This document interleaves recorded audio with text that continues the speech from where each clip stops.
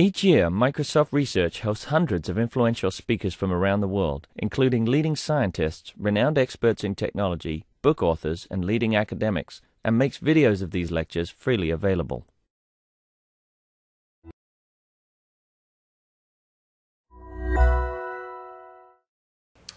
So it's a great pleasure to introduce today's speaker. Ilya Rosenstein is a graduate student at MIT, working under supervision of Piotr Indyk. So he has done a lot of work on the nearest neighbor search, and today he will tell us about some of his recent work on this topic. Thanks for the introduction. So I'll talk today about two recent papers of ours. And these papers are joined with Alexandr Andoni from Columbia, Piotr Indyk, who, as Kostya said, is my advisor at MIT, Thijs Laarhoven, who is a graduate student at Eindhoven, and Ludwig Schmidt, who is another graduate student at MIT. So this is my talk outline. Essentially, I'll talk about these two results eventually, but both of them have pretty large common prefix, which I'll start with. So I'll start with defining the problem that we will be solving. And the problem is actually very easy to formulate. It's called near neighbor search. It has different names, but the basic idea is the following. So you have a data set which is n points in Rd, and you have a certain distance threshold R. So what you want is you want to preprocess your data set so that given a query, find any data point within distance R from your query. So the parameters that we will care about will be mostly space that your data structure occupies and query time. Another parameter that we would naturally care about is preprocessing time. But usually, if you can bring space down to something reasonable, then preprocessing time usually can be made relatively fast as well. So let's not worry about it for now. So at least in some scenarios, there are great data structures for this problem. So a model case would be something like, if all of your points are on the plane and the distance is Euclidean, then what you can do is you can build Voronoi diagram, and then given a query, just perform a point location in this Voronoi diagram, and that would give you the nearest neighbor. And so, like using more or less textbook algorithms and data structures, you can achieve linear space and logarithmic query time for this case. So unfortunately, approaches like this are completely infeasible for the high dimensions. So the problem is, if you would do something based on Voronoi diagrams, and even more generally, whatever data structures we know for the high-dimensional case, they require space that is exponential in your dimension. And that's definitely not that great. So at the same time, I would argue that all the fun, in some sense, happens in high dimensions. So many applications that are interesting, they are definitely not on the plane, so it would be nice to do something about them. And what we will do is, well, as good theoreticians, we will change the problem that we are solving. And so instead of exact nearest neighbors, we will be happy with approximate nearest neighbors. And the formal definition is like this. So in addition to the data set and the distance threshold, we have approximation factor C, which is some real number larger than 1. And now we have the following question. So suppose that I give you the query with the promise that there will be at least one data point within distance R. So then I want you to return any data point within distance CR from the query. So basically, there are two balls. And I know that there is at least one data point within the small ball. But I would be happy with any data point within the large ball. So is the definition clear? Good. So yeah, so near neighbor search, or like similarity search, or whatever you call it, it has quite a few applications. So the most obvious applications are similarity search for all sorts of different data, images, audio, video, texts, biological data, and so on. But there are a couple of couple of applications of different sorts, so let me just briefly mention them. So there is a recent one for cryptanalysis. So namely, turns out that nearest neighbor search can be applied in practice for solving shortest vector problem in lattices, and it can give you pretty good speed-ups. And another application is for optimization. So nearest neighbor search was used to speed up different methods for optimization, such as coordinate descent or stochastic gradient descent. So these two are relatively recent results. Actually, in this talk, we will be mostly looking at the specific case of nearest neighbor search, not for the whole talk, we'll consider general case as well, but important special case is when all of your points and queries lie on the unit sphere in RD. So for certain reasons, it would be convenient to look at this case. And it's actually relevant for both theoretical and practical reasons. So in theory, it turns out that we can reduce general case to the spherical case. And I'll show this reduction. Well, at least I'll outline this reduction later in the talk. And in practice, Euclidean distance on the sphere corresponds to cosine similarity, which is widely used by itself. But also, even if you don't want cosine similarity, you want like genuine Euclidean distance, sometimes you can pretend that your data set lines on the sphere, and you wouldn't lose much by doing that. Yeah. So even more specifically, a special case that is good to have in mind would be spherical random case. So what's the setup here? So my data set is not only points on the sphere, but they are random points on the sphere, just chosen uniformly at random n times. And query, I generate queries as follows. I take a random data point and plant query within 45 degrees, say, from a data point at random. And what it looks like is something on this picture. So basically, if I have a query, then I'll have a near neighbor within 45 degrees, just because I generated it like this. But all the other data points will be tightly concentrated around 90 degrees. Just because if you sample n points on the sphere, they will be pairwise almost orthogonal, unless you have like too many of them. And just keep this case in mind. It would be nice to illustrate our algorithms on this case. And in certain sense, it will be the core case, as we'll see later.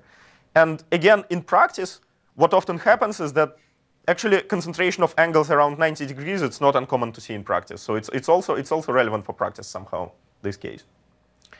So any questions about it? So that's it. D is much larger than n. That's the setting. No, n is much larger than d, but let's say it's not like exponential in d. Let's say it's sub-exponential in d. So 2 to square root d, something like this. So of course, if you'll have lots of points, then you will not have that good concentration, but yeah. OK, so that's it for the problem definition. Now let me introduce locality-sensitive hashing. So if you have any questions, maybe you should ask them now. OK. So what is locality-sensitive hashing? So this is a technique introduced by Indyk and Motwani in '98. And this is the way to solve near neighbor problem in high dimensions. And the basic idea is pretty intuitive. So what you want is you want space partition of RD such that closer point, like it will be random partition so that close pairs of points collide more often than far ones. So something in spirit of this partition into random disks. So the formal definition here is the following. So I require my random partition to have the following two properties. So if my points are close, then they should collide with non-trivial probability under this random partition, say with probability at least p1. And if they are far, then they should collide not too often with probability less than p2. And these R and CR distance thresholds are exactly from the definition of approximate nearest neighbor. I cared about like close pairs and far pairs, and these are exactly the distance thresholds we care about. And a useful way of thinking about it is if you have some random space partition, it would most likely have some dependence on the probability of collision on the distance. And then these inequalities just tell you something about two specific points on this plot.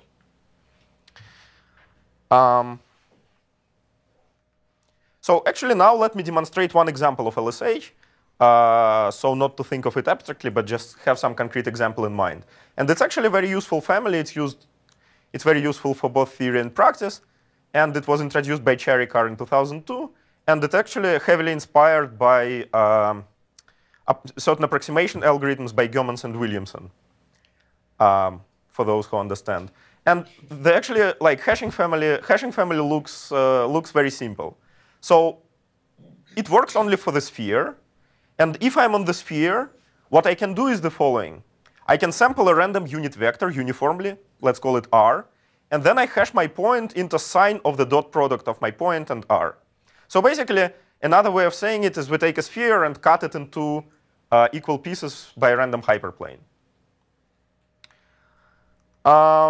And it's very easy to compute exact probability of collision for 2 points. So if angle between my 2 points is alpha, then probability of collision is just 1 minus alpha over p. Why?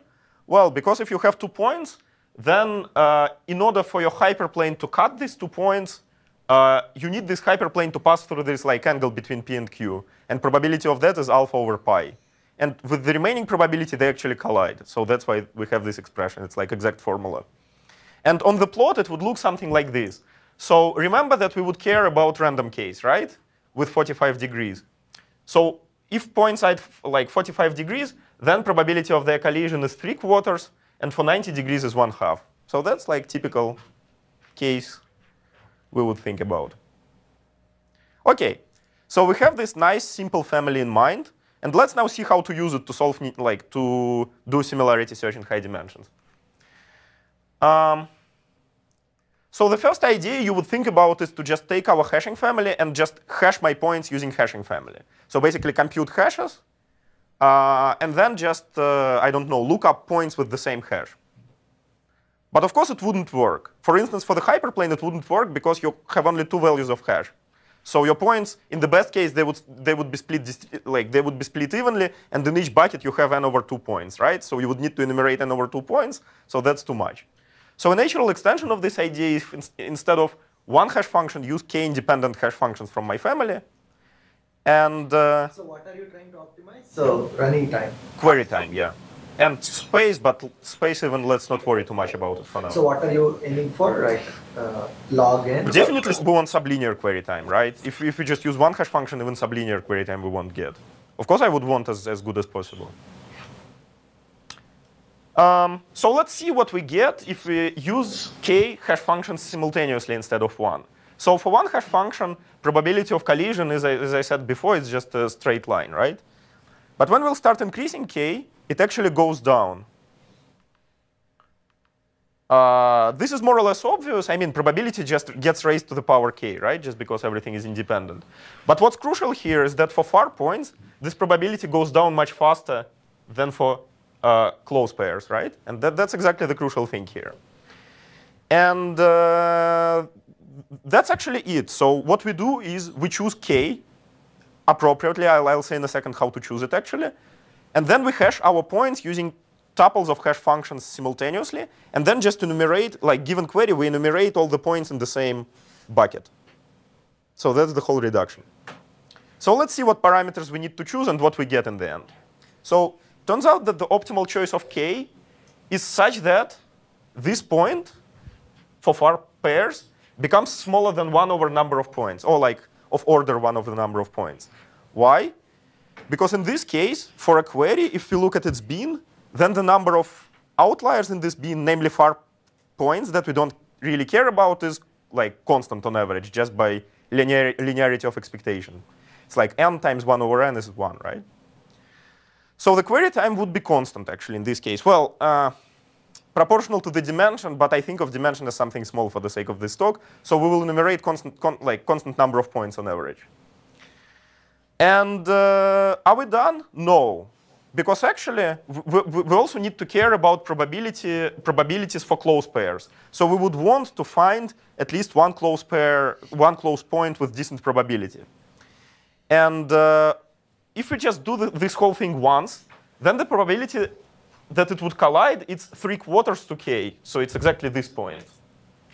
And if you do the math, so if we'll take k from here and put it here, we would get that probability of success would be something like 1 over n to 0.42, or something like this. And in order to boost probability of success to, say, 99%, we would need to repeat this whole thing n to 0.42 times. So in the end, we have like L hash table, hash tables. So here you want the exact nearest neighbor, and you're not... No. I'm happy with any point within this 45-degree range, let's say. Okay. But for the random case, it would be exact nearest neighbor, yeah. But in general, not necessarily. Question? No. So the overall scheme is like this. We have k times L hyperplanes. So in each hash table, we have k of them, and we have L hash tables overall. And the overall space is something like n to 1.42, and query time n to 0.42. So that's exactly the query time that would be typical for this talk, sort of. Square root of n kind of thing. Kind of, yeah. Some polynomial in n. So are there any questions about it? Like, if that's unclear, it's better to spend some time. So I mean, one thing I'm not very clear is that you're doing worst case, right? I mean, you can't do pre-processing and get like maybe some amortized analysis or something. I mean, this is per query. Yeah. So it's like worst case over queries. So for each query, we succeed with decent probability. But I'm wondering like why is that important? Like if I'm allowed to do a pre-processing, then of these points and maintain like over. So what do you propose? Like do amortized thing, like maybe for some. Amortized over what? Like queries. So you want to be average over queries? Yeah. So it turns out that we don't know any better in this sense. Well, in practice, maybe sort of, but in theory at least. N, right? I mean, sorry? Something like you are getting something like square root of n here. Yeah. And you're saying that's what is the thing I should expect in. Yeah. Okay. So in practice, succeeding only for like good queries, it kind of makes sense. But in theory, we don't really know any better. So we don't know how to be like average over queries in some sense. Okay, good. So this is a pretty simple argument, and it actually appears in the same paper that introduced LSH in Indyk Matwani.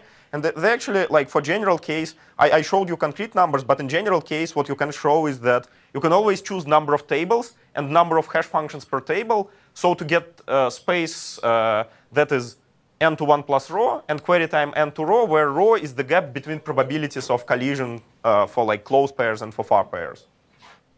And the proof is exactly the same. It's just instead of concrete numbers, we get this formula.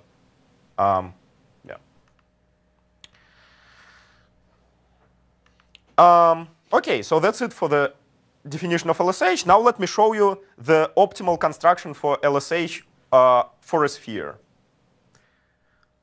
So can we do better than hyperplanes?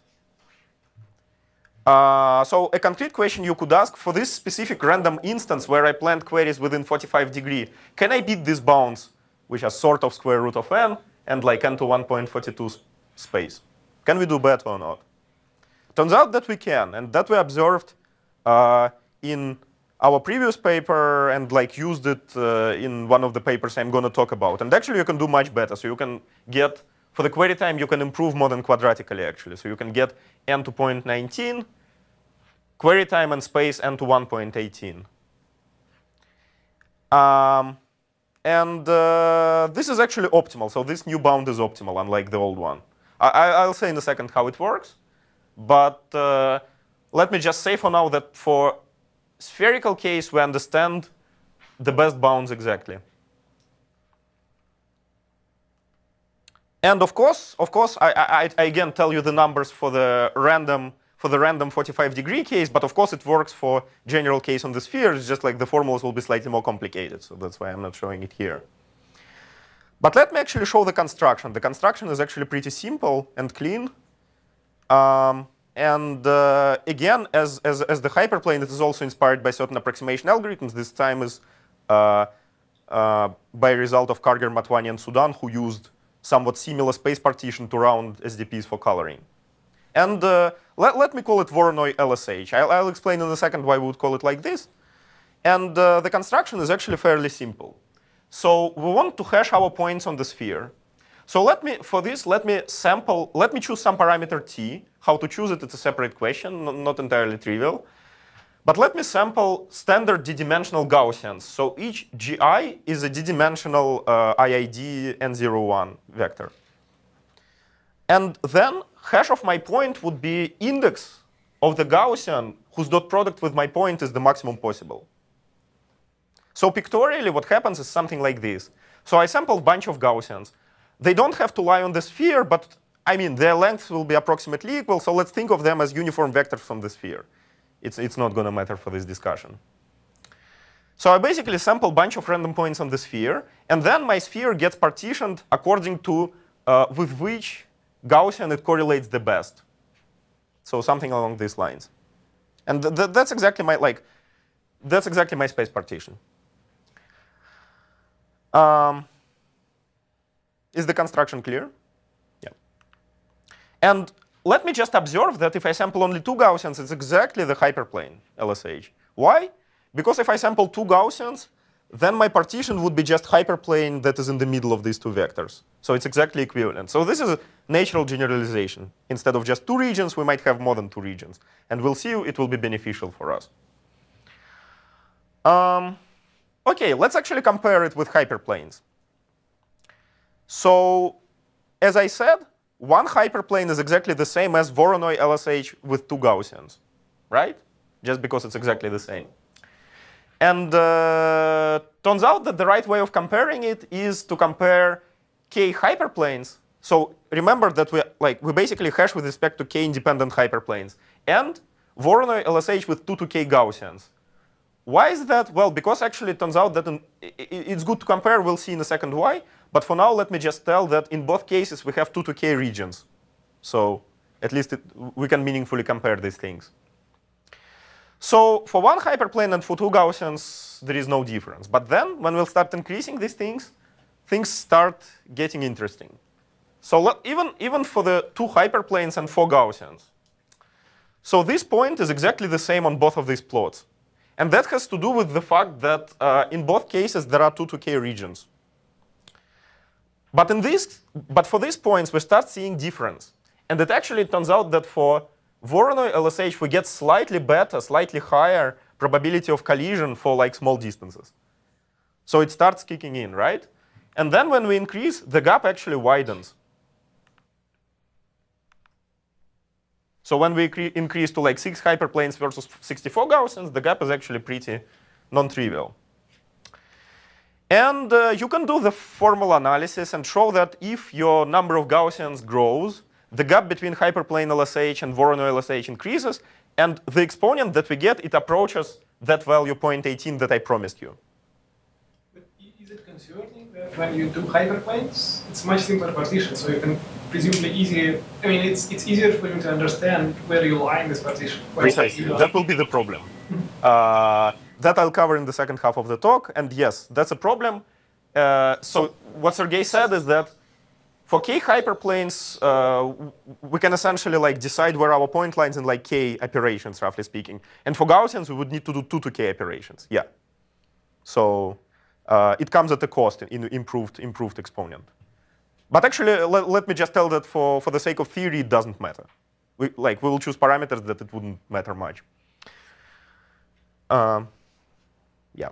So, OK. So that's actually it. So this is the optimal LSH construction for a sphere. And now let me tell you how to use it to get the state-of-the-art algorithm for... So one question, right? So this computing dot product, you're taking this as unit operation or? Yeah. So think of dimension as being log n, something like this. Or dimension, OK. Yeah, so it's like proportional to log n. What I'm mostly worried in this talk is factors like n to epsilon. So if something is subpolynomial, it's constant for me for the sake of this talk. In practice, it of course matters, and I'll talk about it. Yeah. I'm not trying to understand one thing. So you're talking about this uniform random case, and then you also made a comment about the general case. Yes. And you said that this would work there as well. Yes. But it's only optimal in the optimality proof is in the uniform random case?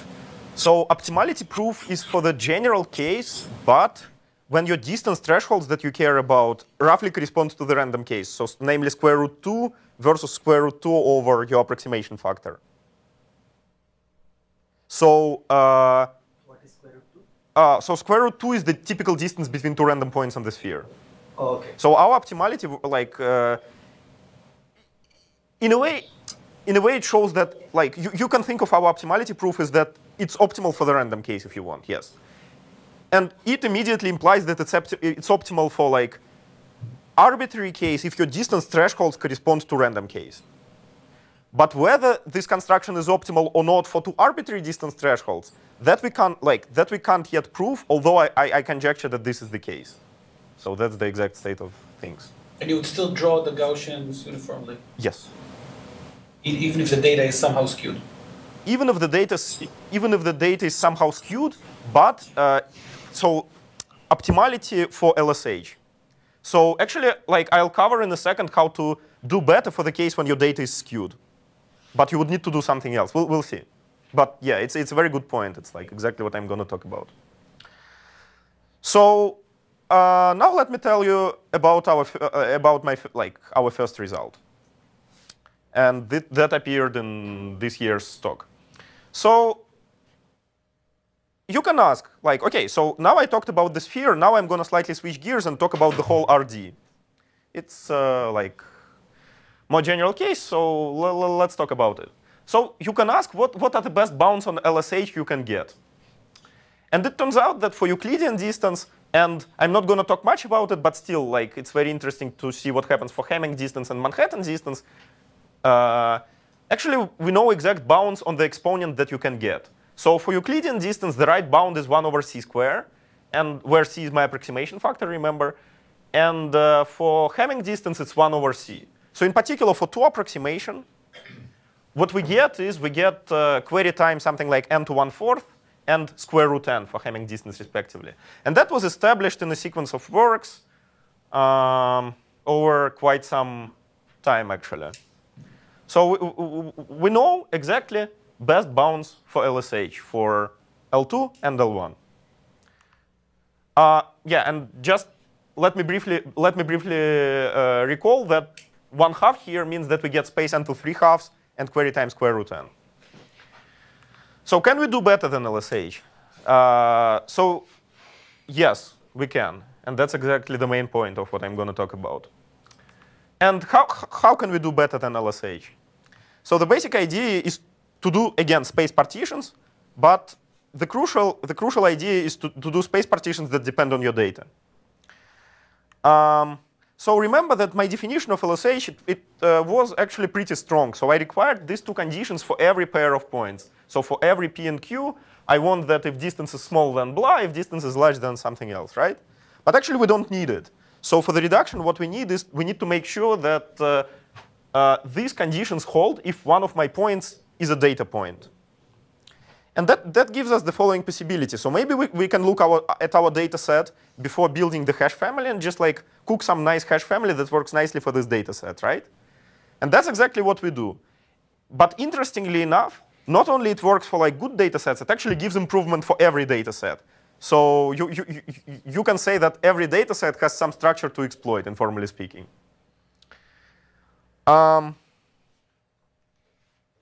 And now let me tell you our results. So basically, we get optimal data-dependent space partitions. Optimal after proper formalization. It's a little bit subtle. But again, let's not worry about it for now. And quantitatively, what we get is we get almost quadratic improvement.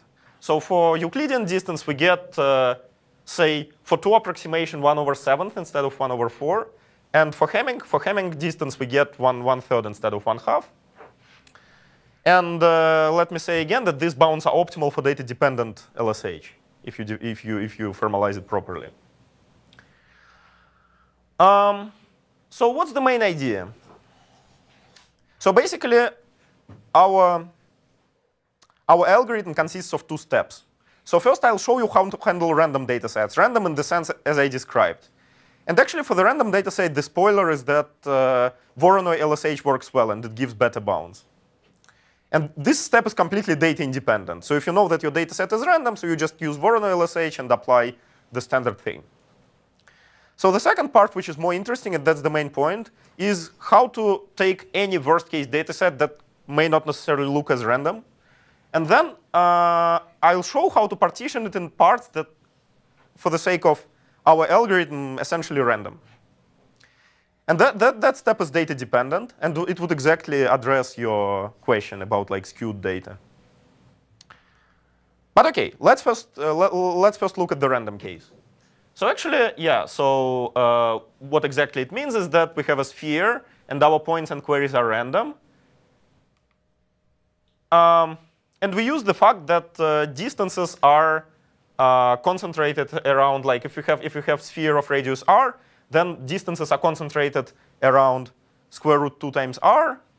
And Voronoi LSH gives you basically the right exponent. So it gives you exactly the improved bound, 1/2c² - 1, which eventually we want to get for every data set.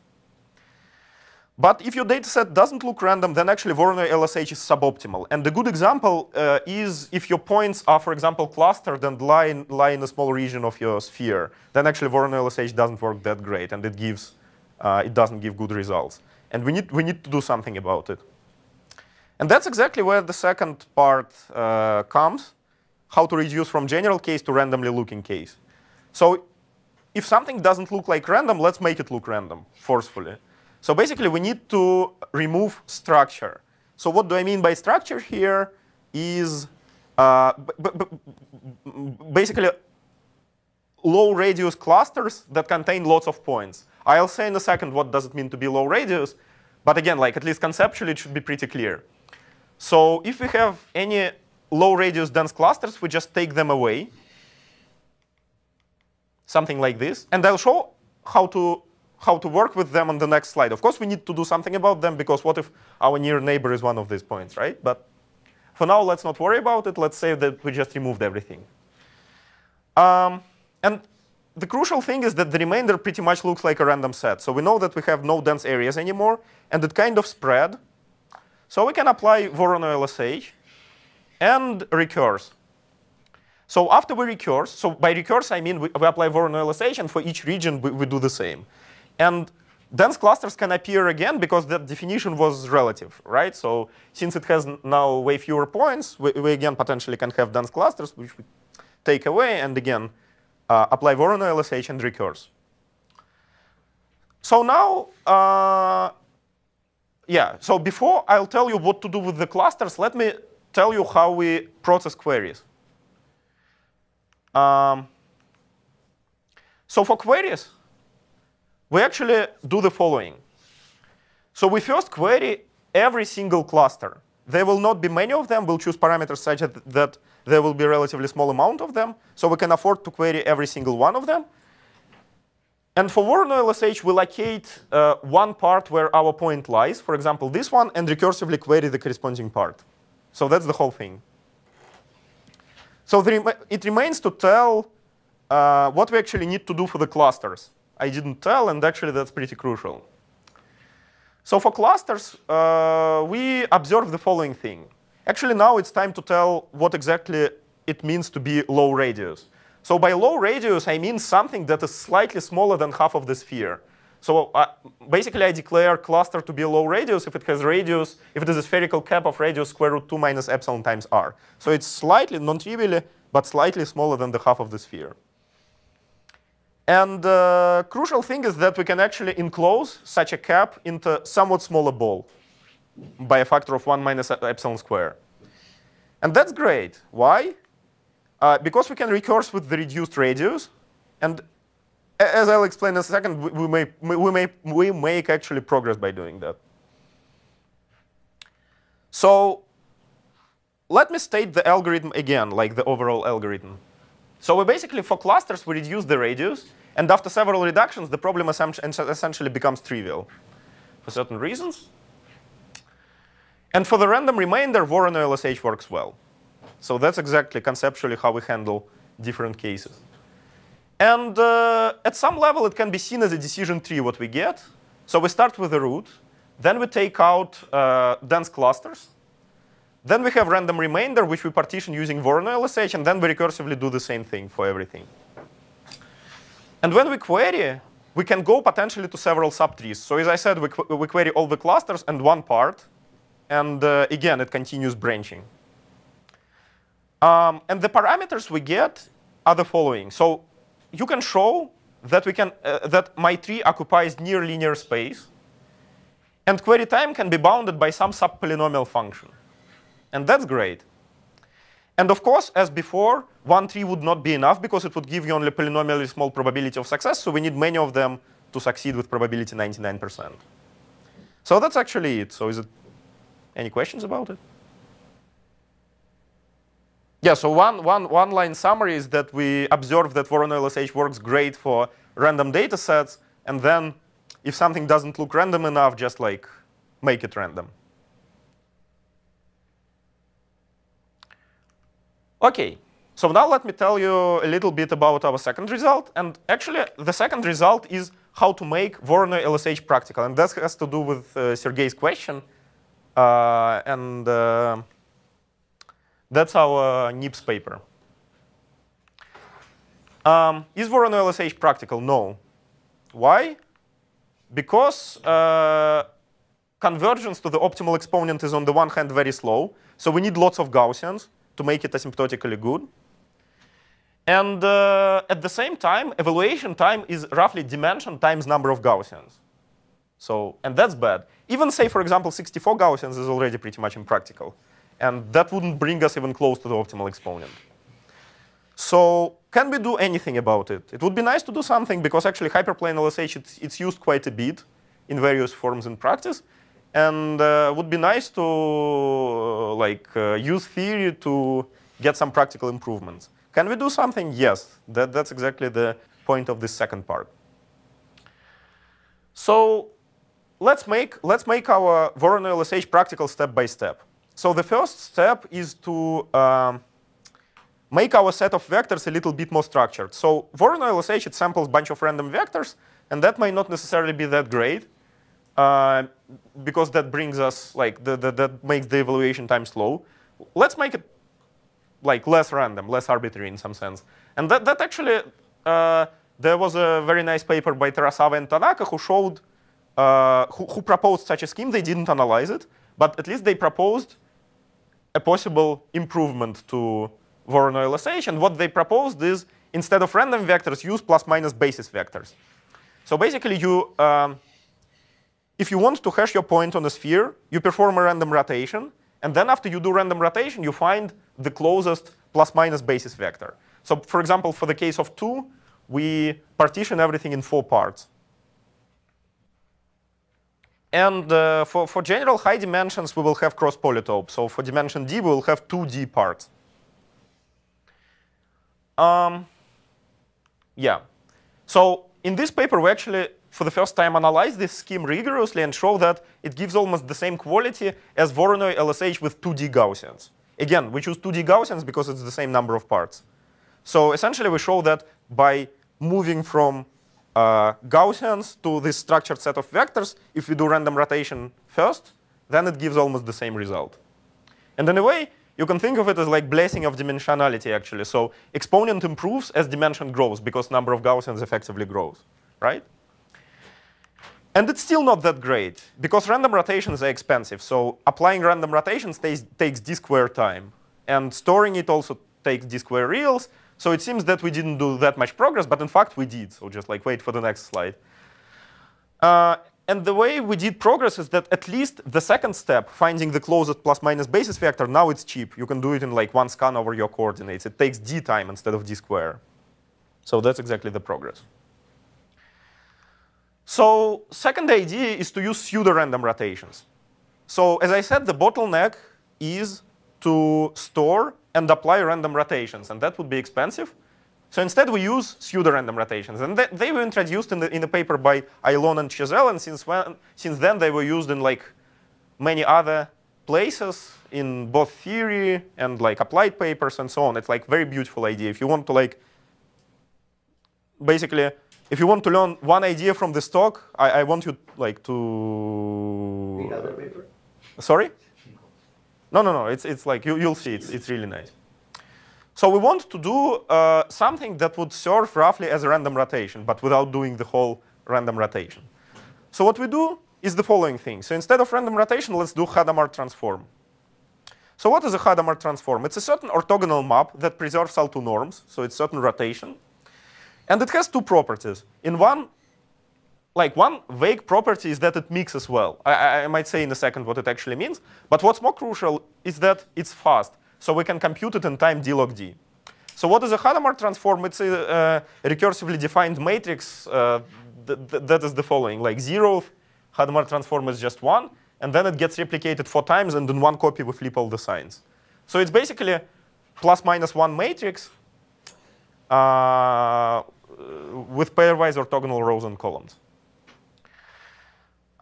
So this is nice. But of course, it's a deterministic map, and we want to inject some randomness. So the crucial idea in Aylon and Chazelle paper was to flip signs at random before applying Hadamard transform. So basically, for every coordinate, we toss a coin. And for, like, say, heads, we change the signs. For tails, we don't do anything. And then we apply Hadamard transform. And for their application, that was enough. But for our application, it's not quite enough. Why? Because, for example, suppose that we started with a one sparse vector. So it's a vector with only one non-zero, like, say, first basis vector. Then if I flip the sign, it could be plus minus first basis vector. And even after I apply Hadamard transform, it can be one of the two vectors. And that's not good enough for us. But what is good enough for us is to repeat this whole thing a couple of times. And then it works. So with the caveat that we don't know how to prove that it works, but it works empirically well. And I conjecture that it actually works in theory well, it's just I don't know how to prove it. And that's actually pretty much it. So the overall hashing scheme is to perform 2 or 3 rounds of flip signs Hadamard, and then find the closest vector from plus minus basis vectors, which essentially boils down to like finding maximum coordinate or something like this. And evaluation time becomes d log d instead of d square. And that's exactly where we save a lot. And again, this is the statement I don't yet know how to prove. But empirically, it seems that it's pretty much equivalent to the cross-polytope LSH with truly random rotations, which are rigorously equivalent to Voronoi LSH with 2D Gaussians. So is it clear? Yeah. So just to make sure I understand the end-to-end thing. So you have this transformation, these 2-3 rounds of flipping in Hadamard, and then so you have a query point, you run it through this, and then what do you get? You get the closest vector, and then your data is already packaged in a way that you immediately get to a set of points, and one of them is close. So the good way of thinking about it, we just use it as an LSH and plug it into the reduction that I described. So then for like every hash table, you would have several of these things. So you think of it as a hash. So it takes a point and gives you a number from 1 to d. So that's the hash. Right? It's like closest, or like from 1 to 2d in this case. So that's just which basis vector is the closest. And then you do the same as I described before. So you just do several of these hashes and just compute these several hashes for the query and look up the corresponding bean and retrieve all the data points from there. So now you have the union of many beans. Rather intersection. Because you want to collide on all the k hash functions. And then you do union. So then the overall thing you repeat many times to boost probability of success to like 99 or whatever you want. And then in this union, you just what do you do? Try all the points. You try all of them and just find the closest one. Yeah. So how many points are in that union? So we set parameters such that in one hash table, you would have one or 5 or like constant number of far points, and everything else is close. So we're happy with those. And for the union, you just get that essentially number of bad points is roughly the same as number of hash tables. So it's some like n to some power. How many hash tables? So let me actually go back to the slide where I show it for the hyperplanes, and for this LSH it's the same. Yeah. Do you compute this Hadamard transform for kind of for every bean and for every hash code? Or no, we computed. So we computed for every hash table. We compute 3 times k Hadamard transform. So essentially, in total for a query, we compute like 3 times k times l Hadamard transforms. So you recompute. Yeah, you need, right? You need to recompute. You can't. I mean, if you wouldn't need to do it, that would be very nice. That would save a lot, but.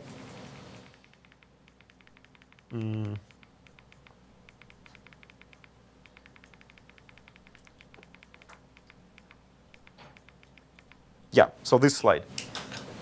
So basically, so now think of we use our Hadamard, like I'm not sure how to call it, cross-polytope hash instead of hyperplane hash.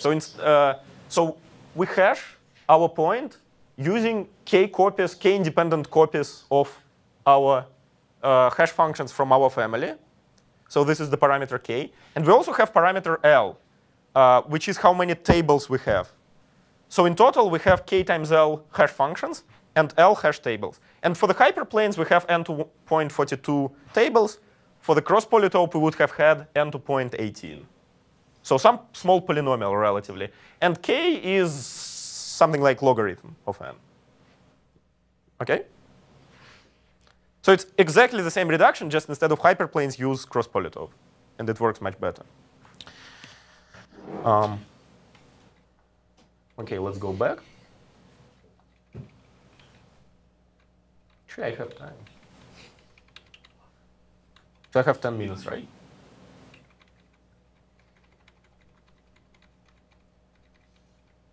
OK. So now let me turn to the actually quite a big issue, memory consumption. So if you look at, like, there are lots of papers that do nearest neighbor search in high dimensions, say, in practice.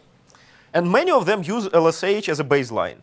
And in many papers, you'd see statements like this. LSH is terrible because it consumes lots of memory. Let's try to figure out if it's true or not. So we actually can do math and compute exactly how many tables we would need, for example, for hyperplane LSH, for that random instance that I told you with 45 degrees. So if you have 1,000,000 points, and your queries are within 45 degrees at random, then you would need, to achieve probability 0.9, you would need 725 tables. So that's terrible, actually. It's like 1,000,000 points. Come on, it's not like, it's nothing, right? Now we would more like care about like billions of points, if not more, right? So 725 times to replicate the whole thing, that's not what we want, right? But turns out that there is a very nice solution for this. It's called multiprobe LSH, and it was introduced in a very nice VLDB 2007 paper. And basically, the idea is like this. I'm not going to tell you in a full detail, but the idea is in each table, we can query more than one bean. So of course, the best bean to query is which collides with all our hashes, right? But intuitively, we would also might want to look at the beans that almost collide. So let's say they collide on all copies except one, or something like this. So they have a very nice heuristic way how to do it. And actually, there are theory papers that kind of analyze this, something similar to this multiprobe LSH, but they analyze something way less practical. But in practice, you would want to use multiprobe LSH. And one of the contributions of this paper is we have similar scheme for cross polytope. It's a little bit more tricky. The main source of trickiness is that for hyperplanes, you have only 2 regions. So we just need to decide whether we switch or not in each thing. Here, we need to decide by how much we switch, roughly speaking. But it can be done. So we did quite a few experiments. Let me just show one of the experiments. It's on the sift, like it's on the data set of sift features for, I think it's called ImageNet or something. I'm not sure. So it's basically a certain data set of images. From that data set, there were sift features computed. And the parameters are, we have 1,000,000 points in dimension 128, right? So the linear scan takes 38 milliseconds. It's actually not that great data set because linear scan is already pretty fast. But nevertheless, even like compared to 38 milliseconds, this whole thing improves things quite a bit. So with hyperplane and multiprobe, you can improve by a factor of 2, and cross polytope improves even further. So this is not the biggest gap between hyperplane and cross polytope I can show you. But even here, it already works better. And in practice, you would not just want to like take your data set and apply, say, cross polytope LSH. So in fact, turns out that for this specific data set, you can look at it, stare at it a little bit, cluster it a little bit, recenter, and then actually improve improve results for both hyperplane LSH and cross polytope LSH. And here, the gap is a little bit larger, actually. So cross polytope benefits a little bit more from it. And we have other experimental results if you are interested in like applying something like this for your applications, like read our paper. So this is just some concrete numbers. How much memory? Oh, so yeah, it's a great question. So we require it to use the same amount of memory as the data set itself. So it's roughly doubles the size of the data set. So it's actually pretty reasonable. So you wouldn't use like 725 tables or anything like this. If you use more memory, actually both hyperplane and cross polytope benefit from it.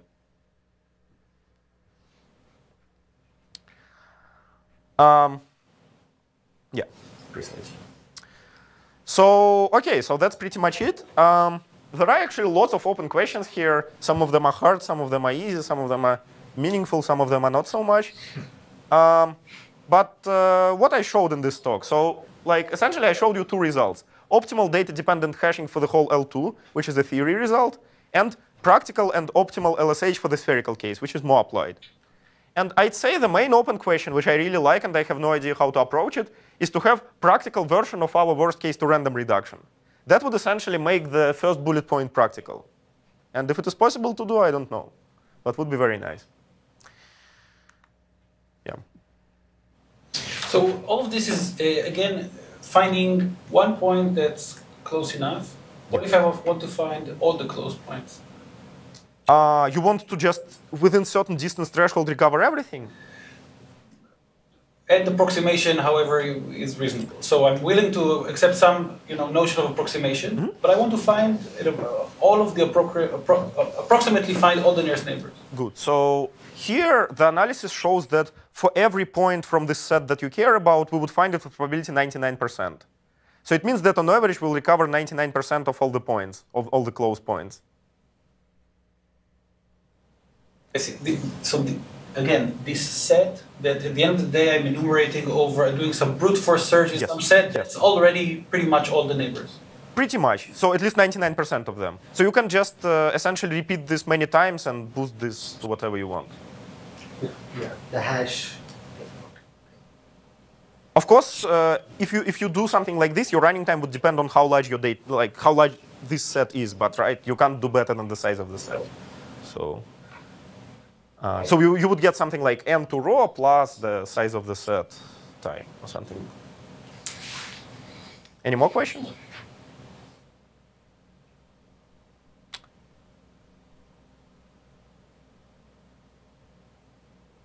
Yeah, I have another one. Sorry. Yeah. Maybe again, this is the same as my previous question, and maybe it's not, but still trivial.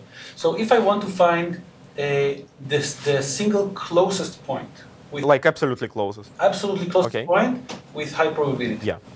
Then I understand that 99% of the close ones are nearby. Yeah, but you don't necessarily find this closest point because you would like basically again like how the analysis goes. You say that in your bin there are essentially no far points, so it means that you would very quickly find some close point, but not necessarily the closest.